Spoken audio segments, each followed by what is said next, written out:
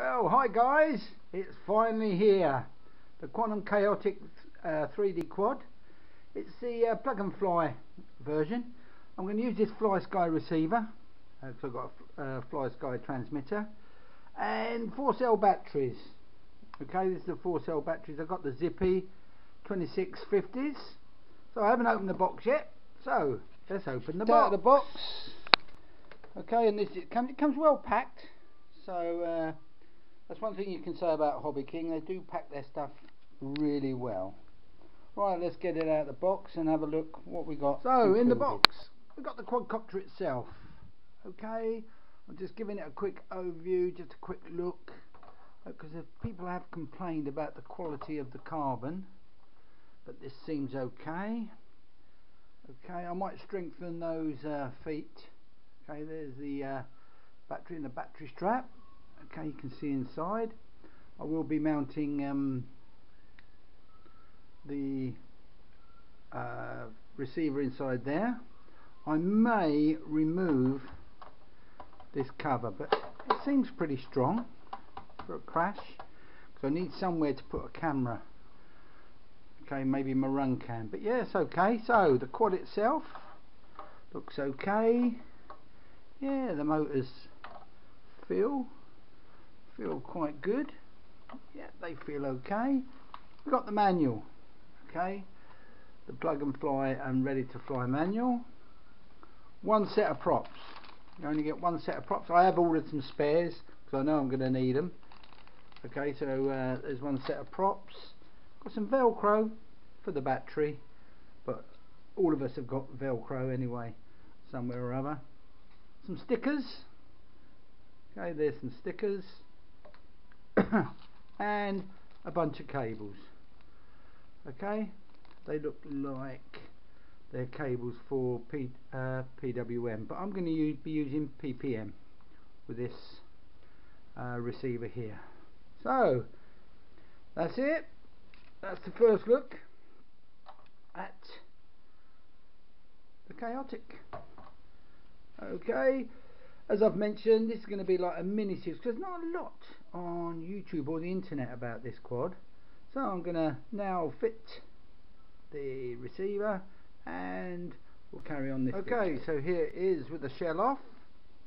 Okay, you can see the Mad Cow flight controller. Okay, and there's the receiver I've installed. Let's turn the transmitter on. Okay, so everything's hunky-dory, all lights are on, does work. 4-cell battery on the bottom. There you go. There's the 4-cell battery. Let's look at the software. So here's the software. As you can see, I've configured it.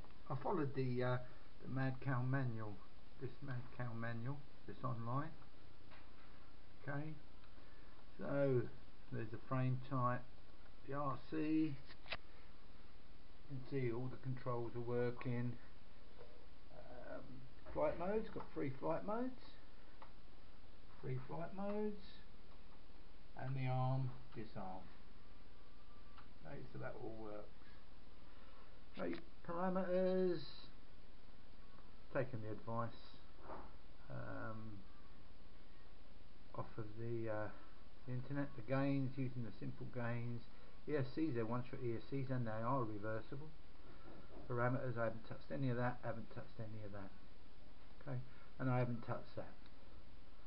Okay, so what you have to be careful is when you actually plug this in, you've got to be really careful that it's totally flat when you plug it in. Okay, so there we are so far. I'm now decided I'm going to leave the bottom cover off. Okay, because there's nothing that needs protecting under there, and I've got to look at some way of mounting a camera mount when it comes.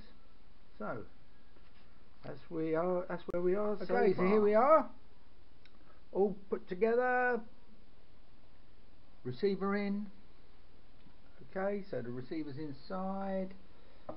everything's working. Just going to show you in a minute. 4-cell battery on the bottom.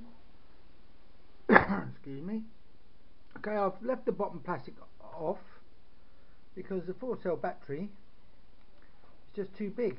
I may cut the hole bigger for it, but anyway, here's the arming switch just to show you everything's working. Okay, and it keeps running until you turn the arming switch off. Okay, I've got 3 flight modes. Okay, stabilize, acro and mad cow. Okay, so this is just a quick intro. Any questions please ask. Sorry, not the batteries, the propellers are a little bit confusing, but I think I've sussed out clockwise and anti-clockwise because they're them inverted propellers. Okay then, thanks a lot, bye bye.